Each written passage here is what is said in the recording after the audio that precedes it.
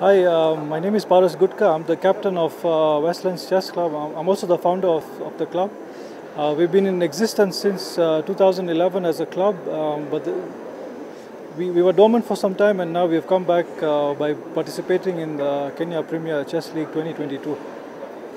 So you're taking part in the Premier League? So that's the name of the tournament, but we are in the second division, the Super League. Yeah.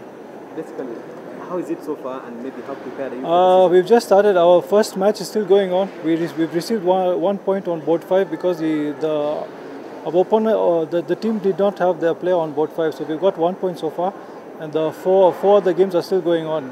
But we are very prepared. We have 12 players, and we expect all of them to play at least 4 to 8 games each throughout the season.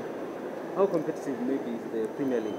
The Premier League is definitely more competitive than the Super League because we have all the strong players playing. Most of the strong players are playing in the Premier League for teams like KCB, Nairobi Chess Club, Nairobi Chess Academy. So yeah, these are the teams usually to beat, and we are hoping to join them next year if we finish in the top 3 of the Super League.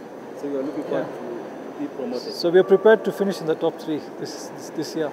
So it is the both the Super League and the Premier League? Yeah, there are 2 divisions being played at the moment, yeah.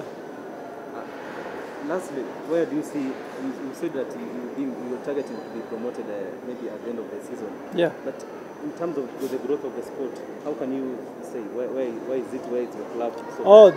I'm amazed. When we started the club in 2011, there were very few teams in the league, and in other events, it used to be a struggle to get even 50 players. Now, as you can see over here, we have like 22 teams in the Super League. We have 16 teams in the Premier League. So that's 38 teams with about an average of 10 players in each. That's like we're looking at about 400 players in this year's edition of the league. So the sport has grown a lot since 2011.